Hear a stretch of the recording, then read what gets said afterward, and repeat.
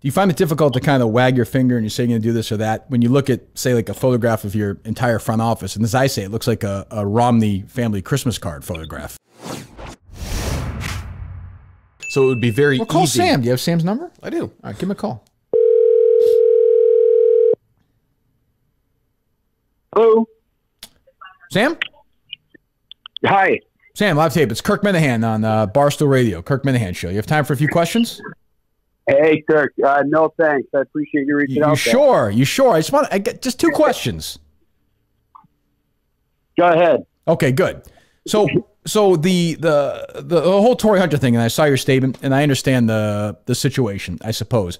But with those specific, like, it seems to me within the Red Sox tweet that you did and on the radio this morning, is it hard for you to actually confirm that the specific incident with Torii happened with the 5 people?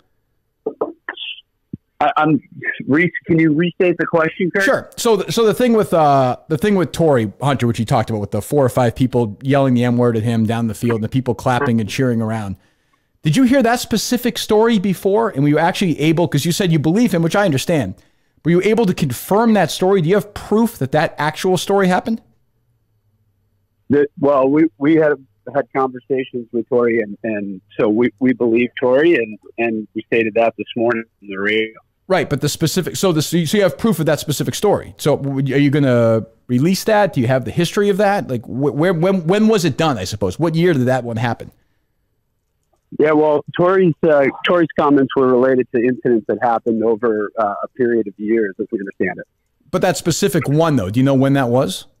No, we don't. Oh, you don't. So you don't. Okay, so you're not sure if that actually happened or not. We have that was not an incident that we investigated or have specific proof, but we've had lots of conversations over the years, and had conversations with Torii, and we believe him, and we've got a great relationship with him. Many of our players do. So is there fear? And like I get, like, people say these words and it's awful, and I've said for years, kick them out, cut their heads off, do whatever you want. Is there ever any fear of backlash that people are going to think that you're sort of calling your fan base racist when you do stuff like this? Yeah, it's a fair question, and the answer to that is we've tried to make it very clear that the incidents that we've seen represent a very small portion of the number of attendees, and I think we've improved dramatically across Boston, across the country. These incidents happen everywhere as we're learning, as we continue to listen.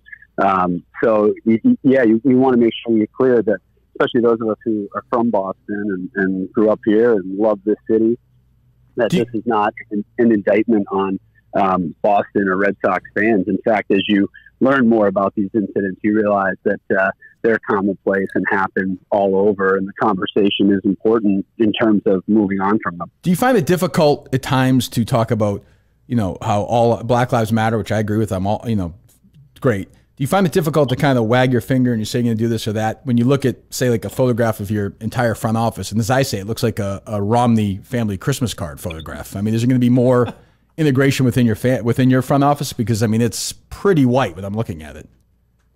Yeah, we've had a big effort to improve diversity throughout the front office, throughout our roster. It seems slow. I mean, no. I mean, I'm not seeing a lot of. I'm seeing a lot of white faces. It's been years. We certainly can always do better. I think everyone can do better in that regard, and it's something that we've worked hard on over 2 decades, and we'll continue to work at it. And the work definitely continues. But I mean, so the general manager you hired is white. The manager you hired is white. You're white. The entire ownership group is white. I mean, is there going to be, when are we going to see change in that? I mean, if we're going to call for change, doesn't it start within? It definitely does. It starts from within, and something that we've been committed to throughout our senior leadership. And how specifically? It's we're committed to. Well, specifically, yeah, how is that taking place, though? Yeah, we've had a number of additions to our front office over the last several years, but again, it's an area where we can improve, and we're committed to doing that. All right. I appreciate you reaching out. I didn't expect to hear from you this morning, but appreciate it, and thanks for calling. Okay, thanks so much, Sam. All right, be well. Yeah. Oh, you bet. You too. There you go. Surprising. Sam Kennedy.